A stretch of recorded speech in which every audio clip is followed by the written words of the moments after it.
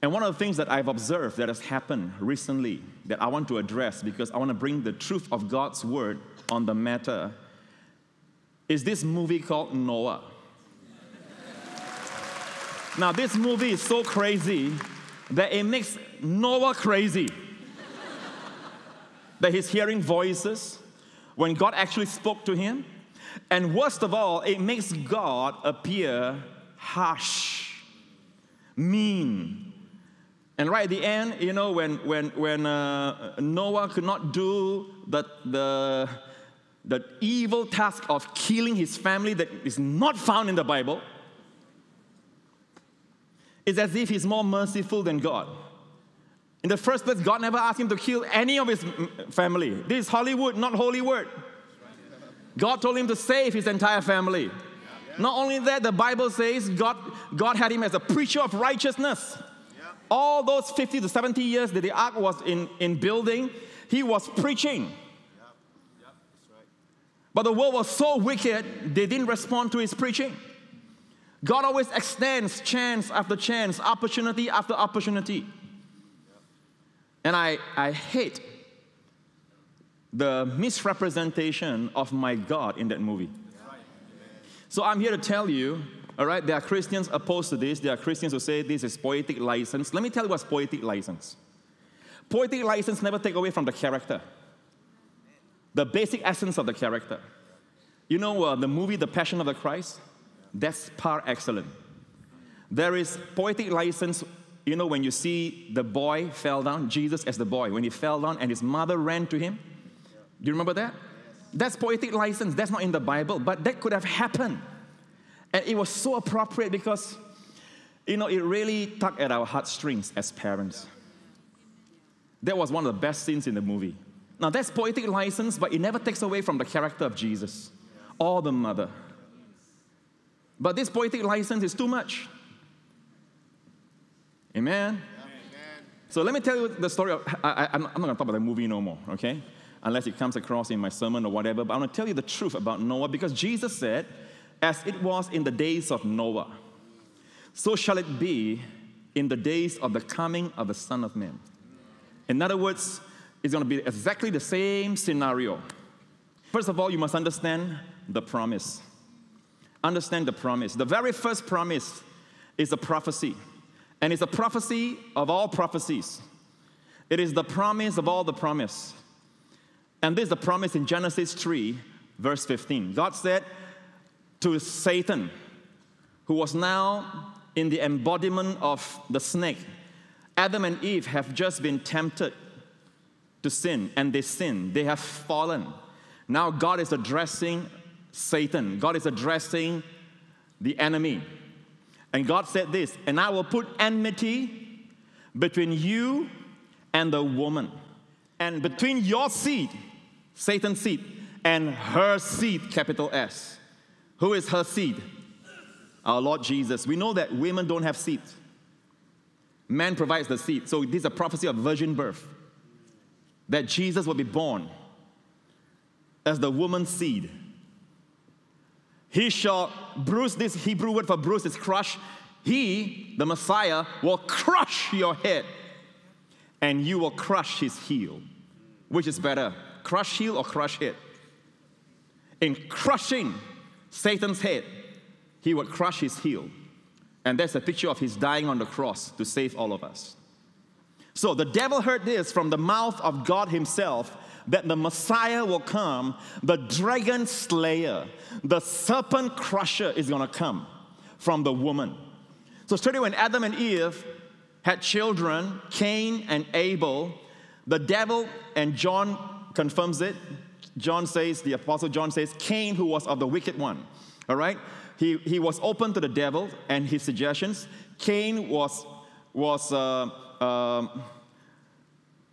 recruited by the devil, because the devil doesn't know. The devil is not omniscient. He doesn't know when Jesus is going to come. He thought that immediately the woman's seed is going to be the Savior. So when the two brothers, Cain and Abel, offered to God, one offered blood sacrifice, the other offered salad dressing, vegetables, And knowing full well, both brothers knew full well that God said, without the shedding of blood, there is no forgiveness of sins. And yet, Cain's sacrifice was a bloodlust sacrifice.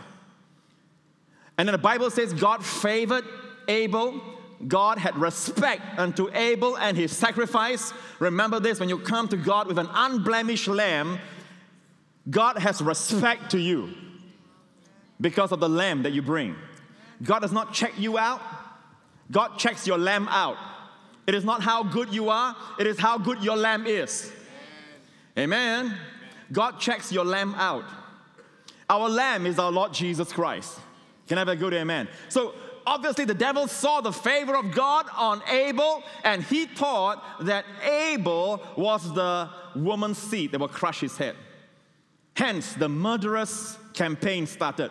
All right, he had his brother Cain, jealous of his brother Abel. So the first murder is over religion.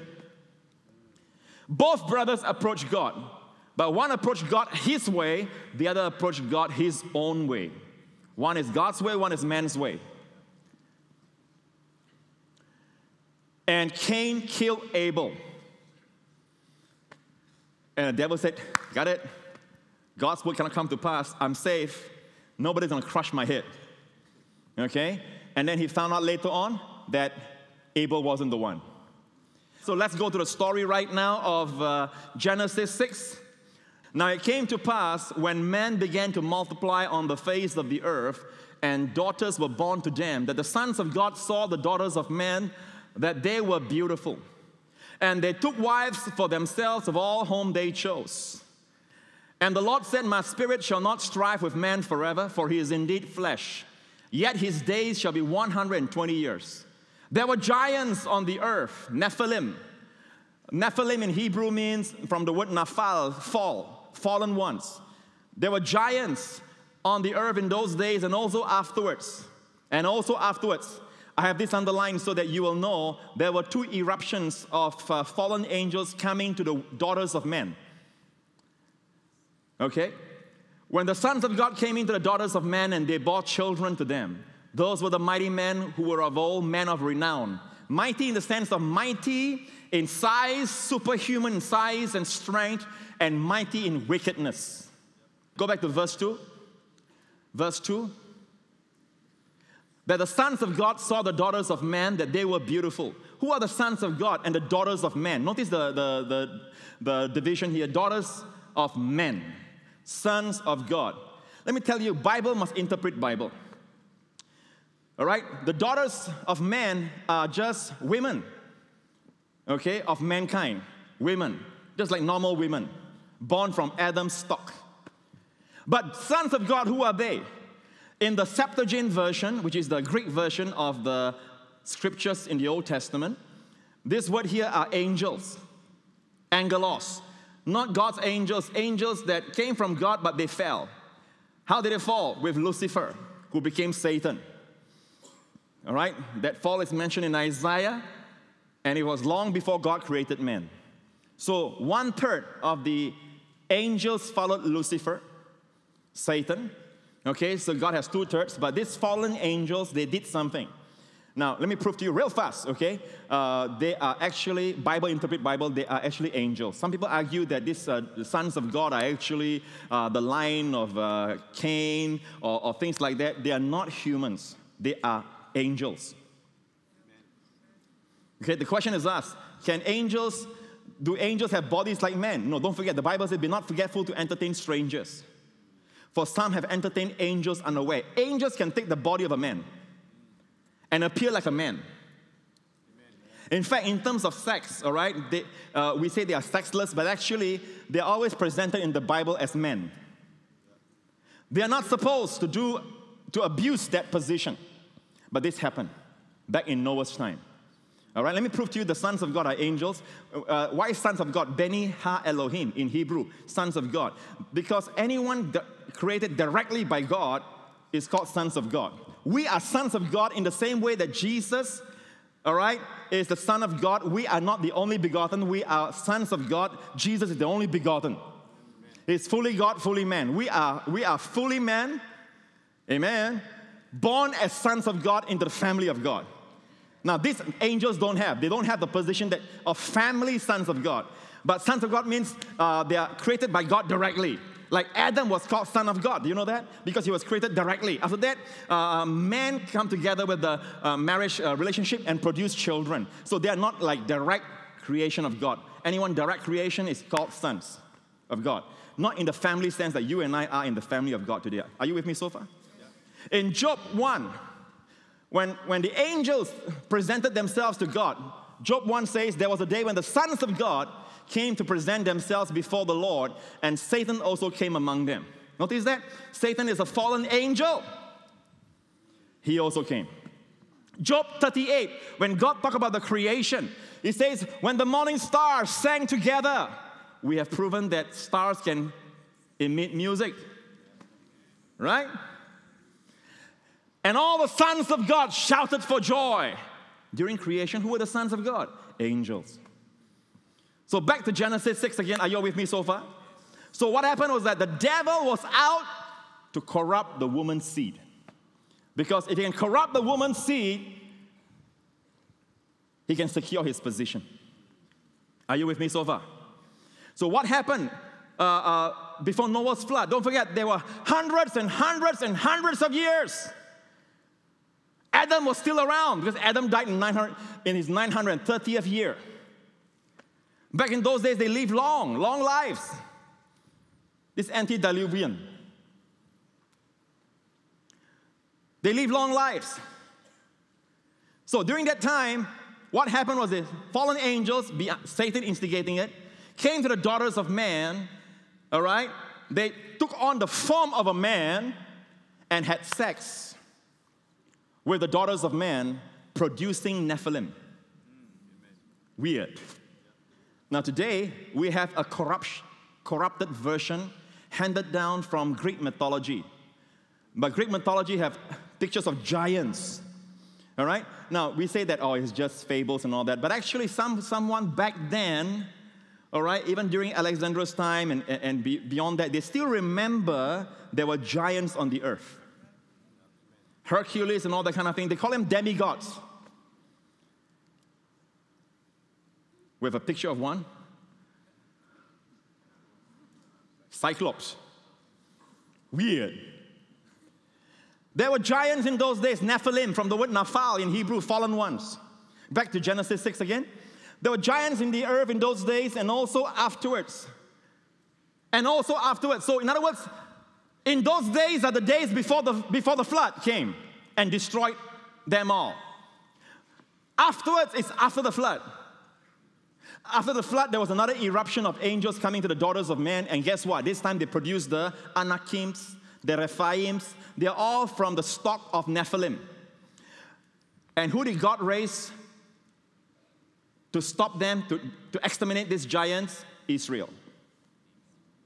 Where were these giants concentrated on? The devil knew the significance of the land of Israel. They were there as the Canaanites. When God told Abraham to go to the land, the Bible says this very, very appropriately. The Canaanites were already in the land. They were squatters on God's promised land to Abraham. They were there to stop the promise from coming to pass. All right? So there was an eruption of these angels coming to the daughters of man before the flood. The flood took them all away. And there was another eruption after the flood. This one, God used Israel. David killed Goliath. Goliath was a giant of the Philistines. Many a time, the Bible will describe things like they are strong, enormous in size and height. Some of them have 11 fingers, 11 toes. Don't look around, okay? There are no giants around us today. Any resemblance is purely coincidental. But they were there in those days. And God raised Israel to exterminate them. Why didn't God send another flood? Because you all know the story. God promised Noah no more flood. Right? So when the devil heard that, the devil was rejoicing because he said, I can have another eruption of my angels coming on the daughters of men, and this time there'll be no flood. But then God raised Israel. Amen. Are you with me so far? Amen. All right, let's go back. Genesis 6. I love you all. You all understand. Verse 5. Then the Lord saw that the wickedness of man was great in the earth, and that every intent of the thoughts of his heart was only evil continually. By the way, the angels didn't help Noah build the ark. And the Lord was sorry that he had made man on the earth, and he was grieved in his heart. Verse 7. So the Lord said, I will destroy man whom I have created from the face of the earth, both man and beast, creeping things, and birds of the air, for I'm sorry that I've made them. You must understand, by now the eruption was such that it covered the entire world. After hundreds and hundreds of years, all the world were men who were actually, they are men still, but they are perverted men. Half angels, half human. And their thoughts are evil continually. All right? But Noah found grace in the eyes of the Lord. I said Noah found grace. This is the first mention of grace in the Bible. And it says Noah found grace. So you dig deeper. What finds grace in the eyes of the Lord? Noah. What's the meaning of Noah? Rest. Noah means rest. Rest finds grace in the eyes of the Lord. Some people have this idea, all right, grace can only be there on someone when they are full of sin. Okay? Even though that truth is there, that where sin increased, grace superabounds, someone who is never sinned like Jesus can be full of grace. Why? He's full of rest. When you're full of rest, you're full of grace. Are you with me so far? I thought I'd throw that in. Look at verse 9. This is the genealogy of Noah. I must show you this, 2 Peter chapter 2, about the fallen angels. 2 Peter 2, he talks about this. For if God did not spare the angels who sinned. Some people say, well, Pastor Prince, these are the angels that sinned when Lucifer fell. Well, keep on reading. But God cast them down to hell and delivered them into chains of darkness to be reserved for judgment, and did not spare the ancient world. Context. Context is king. The context here is not talking about Lucifer's fall in those early days, all right, in the beginning. It's talking about Noah's time. These angels that are bound in hell today are bound in chains of everlasting, chains of darkness. And the word hell here is used only one time in the entire New Testament. Every time you see hell, it's Sheol, Gehenna. But this one here is Tartarus, which is only used one time. That means the fallen angels, they were judged early. Compared to all, there are fallen angels right now who are demons. You can't see them. They are the ones instigating you to do wrong. They are the ones bringing problems in your marriage. They are the ones bringing afflictions to your body, disease and sickness. That's why when you use the name of Jesus, many a times you find that the disease leaves. Can I have a good amen? So here it's very clear, and did not spare the ancient world, but saved Noah, one of 8 people. Noah and Noah's wife, his 3 sons, and their 3 wives. I don't know, the movie says only 1 wife. Why don't you just stick to the Bible? I don't understand. Yep, that's good. You know, the Chinese language is a very old language. The Chinese annals of history talks about the flood. In fact, when they developed their language, the word chuan for boat. Look up here.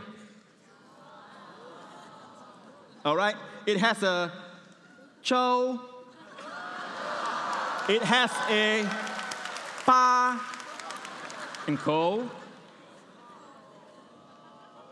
which makes up boat. Notice 8 people or 8 mouths. They describe people as mouth, ren ko, right? Ren ko. 8 mouths in a boat. So 8. Noah, his wife, his 3 sons, and their wives. 8. Amen. Back to Genesis again. All right. So, no, back to 2 Peter, excuse me. So God did not spare the ancient world, but saved Noah, one of 8 people, a preacher of righteousness. He wasn't just building. One hand was holding the hammer. The other hand was proclaiming the word of God. Telling the people, save yourselves. Judgment is coming. They were laughed at him. It's not like Noah was cruel. Noah said, I'm going to create. No, it was like Noah was preaching to the people. And none of them repented. And God bringing the flood on the world of the ungodly. Go back to Genesis 6. Are you all learning this so far? Are you enjoying it? All right, praise God. This is a genealogy of Noah. Noah was a just man, righteous man. Now listen, he was a righteous man. He wasn't righteous because of his character. He was righteous because of the blood of the Lamb. Let me prove that to you. Go to Hebrews 11. He was divinely warned, Noah, by faith, being divinely warned of things not yet seen, moved with godly fear, prepared an ark for the saving of his household, by which he condemned the world and became heir of the righteousness which is according to faith, not according to works. So Noah, why did God save Noah and his family? Because they are the only ones who are fully human left. After hundreds and hundreds of years, the eruption was almost complete. And God had to send the flood, listen carefully, because of His grace and His mercy. Amen. So that God can preserve the human race. Amen. And God can bring forth the faithfulness of His word, that the Messiah will come and crush Satan's head. Amen. He who has oppressed and bullied mankind, Jesus will come and crush him. Amen. Are you with me so far? When you understand that, you see the mercy of God. You see the love of God. Go back to Genesis. All right? So, he was a righteous man. Righteous by how? By faith. But you say, Pastor, here says perfect in his generations. The word perfect, unfortunately, it says perfect here in the King James, New King James. The word perfect here is the word tamim in Hebrew, which is always used for a lamb to be sacrificed. It means the lamb is without blemish. The lamb has no blemish. It refers to the physical body of Noah. There was no taint of the fallen angel in his body. In other words, Noah was the only family, pure human race. They are the only hope left. And God saved them all in the ark. Can you understand that now? Can you understand the grace of God? Thank God God preserved the human race. Amen? And let's go on. Noah walked with God, and Noah begot 3 sons, Shem, Ham, Japheth. And from Shem, Ham, Japheth came all the races of the world. Just let you know something. This is scientifically proven. All races come from one pair of man and woman. Whether you're Chinese, Indian, or whatever, the Bible says God made everyone from one pair, Adam and Eve. And that's why all the dogs varieties in the world, I do not know, maybe over 200 varieties of dogs in the world, plus the jackal and plus the wolf and plus all dogs come from one pair of dogs originally in Noah's Ark. Noah did not bring all the species of dogs, all the different pedigrees into the ark. Number one, he brought them 2 by 2. I shouldn't say brought them. God brought them to Noah. Read carefully. All right? They came to Noah in the ark. There is something about animals that science cannot explain until today. 2 things about animals that we know happen in Noah's ark. Number 1, their migratory instinct. Science cannot explain.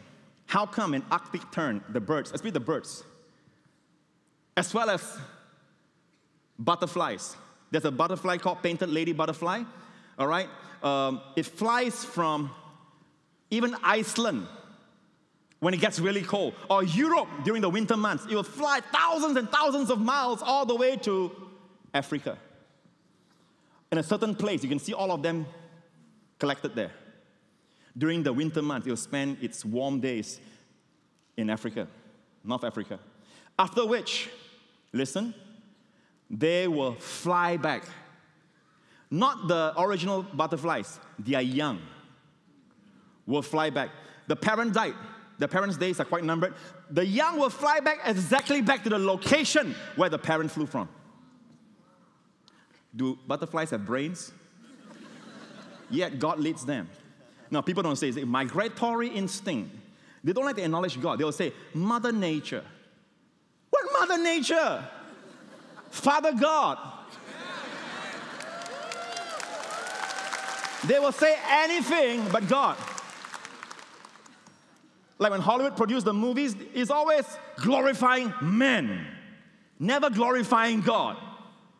That's why when you want to watch your Bible movies, make sure it's done by people who are born again. Because what river, it's not just the water you drink, it's from which source. Yeah, that's right. Okay, come on. The earth also was corrupt before God, and the earth was filled with violence. Next. So God looked upon the earth, and indeed it was corrupt. This word corrupt is the same word destroy later on. Same Greek word, Hebrew, shakat.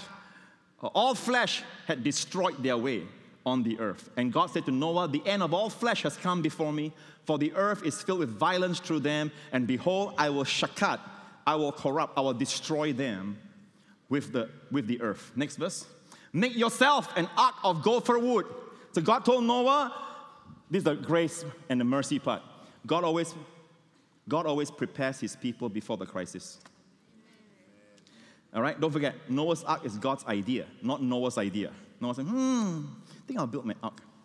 No, it was God's idea. I'm sending the flood, make yourself. That's grace. An ark of gopher wood. Make yourself an ark of gopher wood, make rooms in the ark, and cover it inside and outside with pitch. Cover it inside and outside with pitch. Now, in the Hebrew, it's very interesting. Pitch, by the way, is asphalt, the same thing that you use for your roads. You know, the tar is very sticky, and that's the super glue of the wood that was used for the ark. Okay, asphalt. Now, in the Hebrew, literally, the word cover is kafar, it inside and outside with kofer. It's a play on words. And you know that pitch in the Hebrew is called zetet. It is not called kafar. Kafar is the word used for atonement. The word used for covering your sins. Isn't it interesting? From here, God is telling us that Noah's ark is a type of his son, Jesus Christ. We see the word atone, cover. Cover what? Not just outside, from the attacks outside, within, even your own sins. You are covered all around. So Noah's ark is a picture of Jesus Christ. I'm sure Jesus, when he rose from the dead in the Emmaus walk, where he opened up the Bible concerning himself to the two disciples, I'm sure when he came to Noah's ark, he smiled and said, I am that ark. The ark suffered the ferocious divine anger against all lawlessness and the wickedness that his fallen angels have brought about on man and man's wickedness in yielding to them. The ferociousness and the divine fierceness of God's anger hit the ark, but not one wave of judgment reached Noah. Can you understand? There's a verse in Psalms 42 that says, the Messiah saying, Jesus on the cross saying, all thy waves and thy billows roll over me. It came on him, but it never touched us. He took it for us. Amen.